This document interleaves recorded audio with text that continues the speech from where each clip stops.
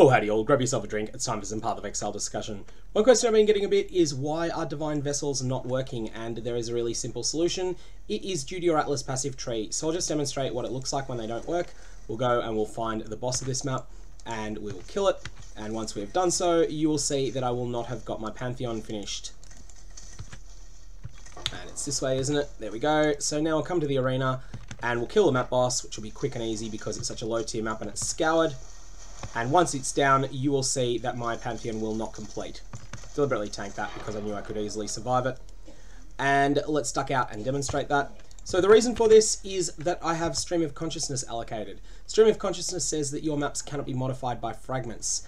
Now, although it may not look like it, a Divine Vessel is actually a fragment. That's why it resides in the fragment tab. If you want to fix that and you want to actually get credit for all of your Pantheon, all you need to do is unspec that node for a little while. You probably want to use it for a little while because it is really good, at least until you get to the point that you own a few hundred scarabs, at which point you outgrow it and you no longer want it again.